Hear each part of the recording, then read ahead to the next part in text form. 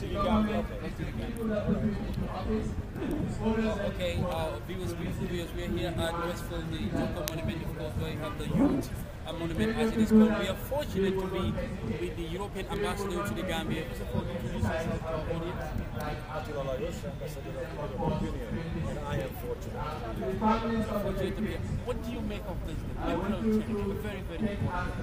First of all, I want to pay tribute to the victims. I want to express my condolences on behalf of the European Union. On the other hand, I also want to congratulate the people, the Gambian people, because over the past 22 years, there were lots of atrocities.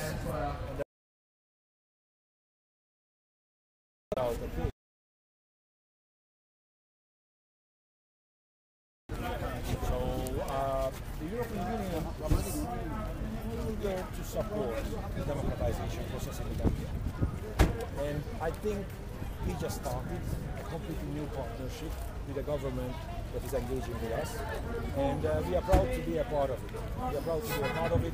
And I'm really proud that when the commissioner responsible for international cooperation and development came here to Banjul early February, they could express how much we want to assist Gambia. You know, it's ever since this new government came into being, we have seen the support of the European Union. Now, the people of the Gambia demanding for justice from the government. How is the European Union helping in that process to make sure justice is brought to the table of those who need it? First of all, we started a completely new cooperation with the government. We are engaging in different fields of issues. And on the top of that, of course, we are doing programmation of different development assistance. And this is done in cooperation with the government. So whatever is the government priority in terms of development in the country, that is going to be the priority for the European Union as well. What is good is that with the new government and the democracy in Banjul and in Gambia now, we can also use other instruments which was just impossible to use in the previous regime because of the human rights concerns and concerns over the democratic rights. Now this is changing now because we are delivering capacity building, expertise support to the government. And the government will also receive monetary support to look after the most important aspects of stabilization of this country. One may begin to wonder, you've just said it yourself, a lot of atrocities that took place in the Gambia. One may begin to wonder, what was the European Union doing all along, knowing that these things actually happen in this country? Well, I cannot tell you exactly what any of the chargé d'affaires were doing 10, 15, 20 years ago. What I can tell you is that they raised the issue continuously with the government. Some of them got PNG. Some of them became persona non grata and got expelled by Jammeh. So that also shows the depth to which they were standing firm in terms of human and basic rights. Because in terms of human and basic rights, the Gambian people are so hopeful of the European Union because they have seen the support, like I said, so far. Quickly before I let you go, what would you have to tell to the Gambian public right now watching regarding European Union's efforts in making sure justice is brought to the people? What I would say, first of all, to maintain the patience they maintained so far.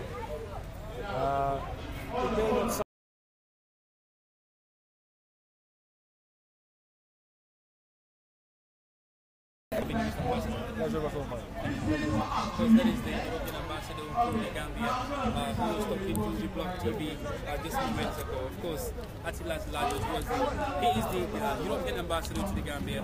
Talking to us regarding the peace march that we just witnessed. Thank you so very much, and keep on continuing, of course, with Block TV. We'll continue to bring you live pictures of the march and all the programs that is happening here at the, of course, the monument here at Westfield. Thank you so very much for the time being. All right.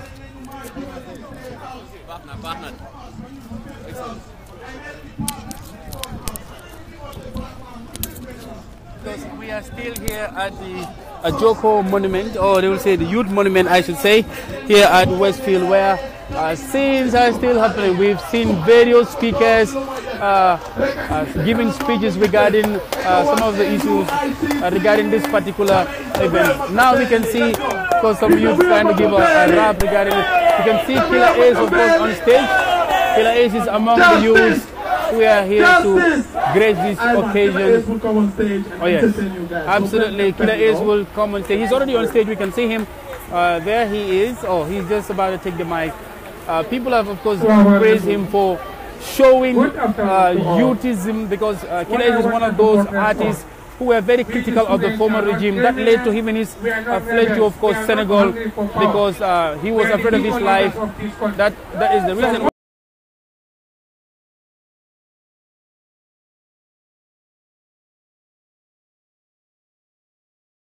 Against injustice that happened, because rape and brutal murder is one of the most heinous crimes one can commit against mankind. So it is actually like commemorating offense. Are you hopeful that future will be delivered to the people who deserve it? Yeah, sure. My biggest optimism is justice. I hope justice is served. It is with a great sense of optimism, and I'm saying Thank you very much. Because that was Mohammed Sandeng,